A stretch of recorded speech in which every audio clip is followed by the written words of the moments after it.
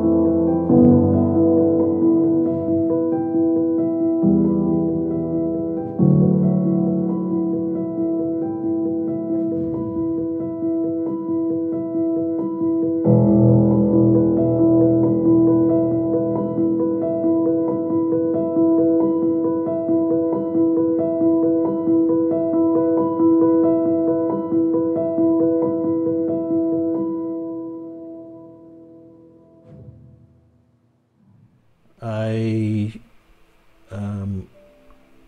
visited an exhibition of the Belgian fashion designer Dries van Noten, who had his 20 years retrospective in the Museum of Fashion in Antwerp. I've never been interested in fashion. I just wanted, where I forced myself to go and see people and spaces that were out of my normal network. And there happened to be an exhibition by Dries van Noten. And I was absolutely struck by beauty. It came in very deep.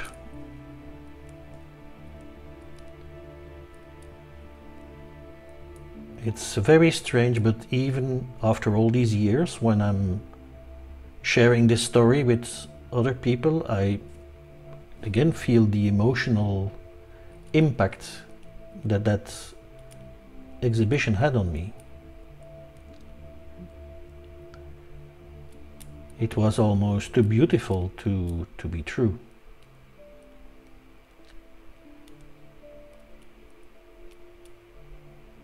So I think that it is at that moment that I wanted to change my career, and so this was also the moment of taking that sabbatical.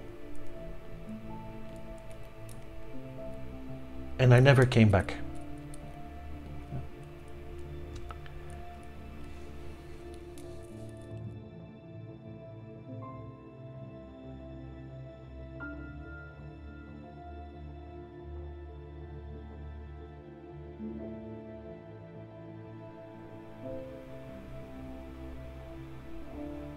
So I think that with COVID and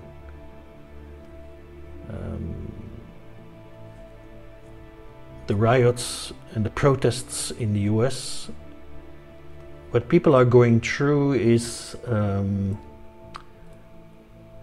fear of loss of meaning. Not the fear of missing out, but the fear of loss of meaning.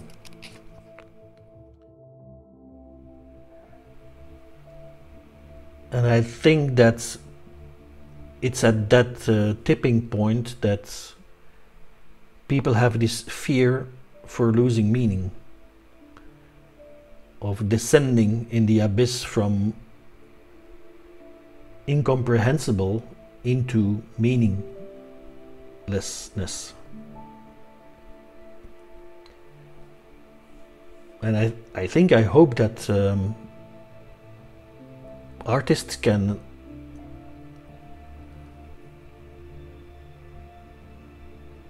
help imagine a possible response.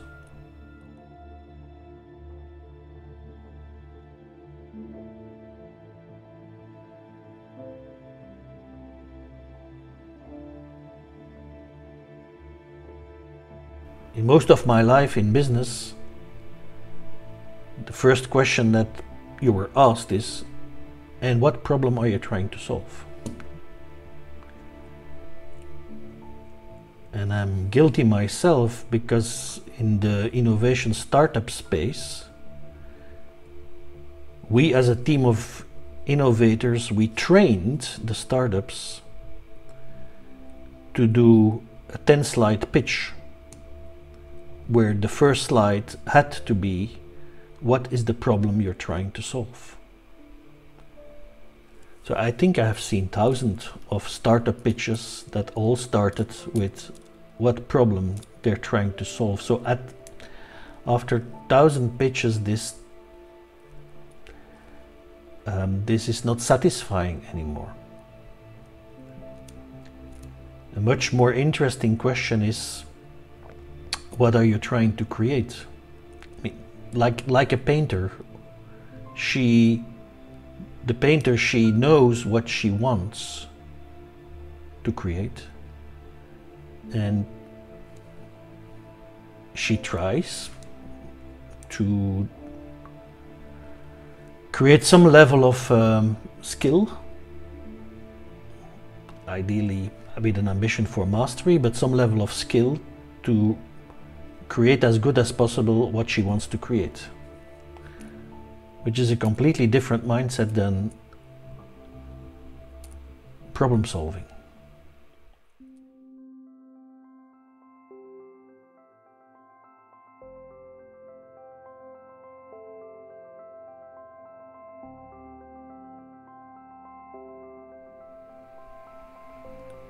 The response could be agency through imagination. So artists create agency or incentivize agency with their audience through imagination, because usually they are more freer in imagining something than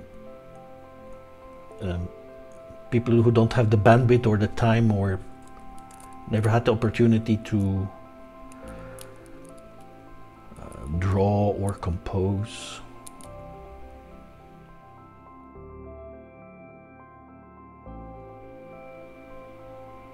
So I think artists, because they work, I mean, if they do a proper job, they work at the level of the unconscious, or at least the impact of their work is at an unconscious level.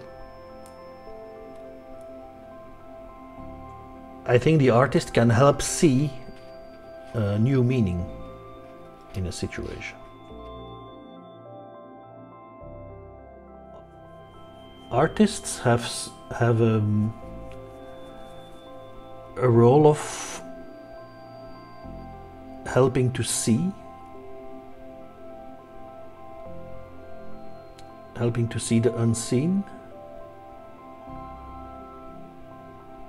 I think an artist has succeeded if he or she can get the audience in another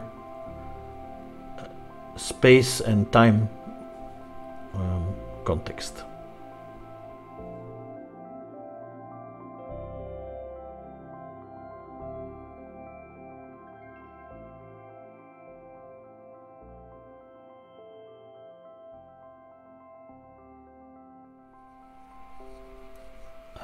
But I like to think of my work, my paid play, as creating spaces in a metaphorical way, and sometimes spaces in a physical way as well. Spaces for permission.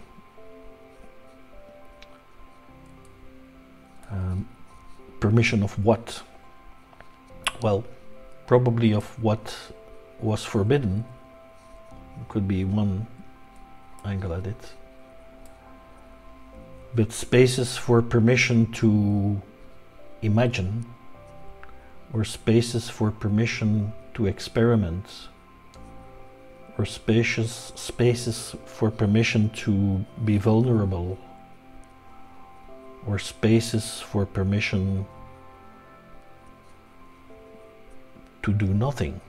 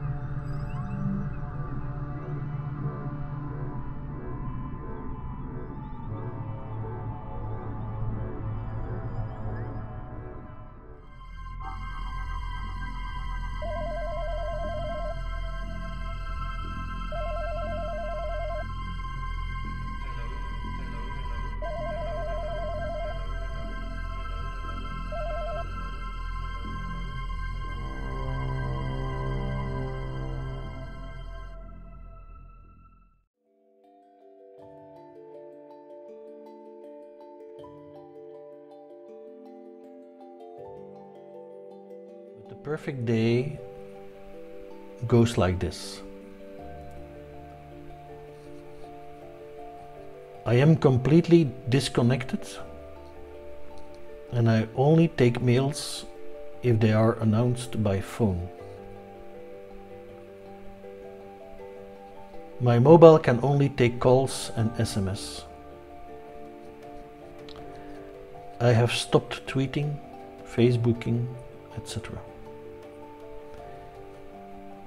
Physical and emotional silence. What I do does not scale and is not for sale. I focus on uniqueness, excellence. The beauty is in the perfection. I live in an other house with plenty of space, an attic studio and maybe an art gallery. On the countryside, the humid, heavy earth of Flanders, or in Spain, Toledo, Sevilla, in the middle of the heat of the plain fields.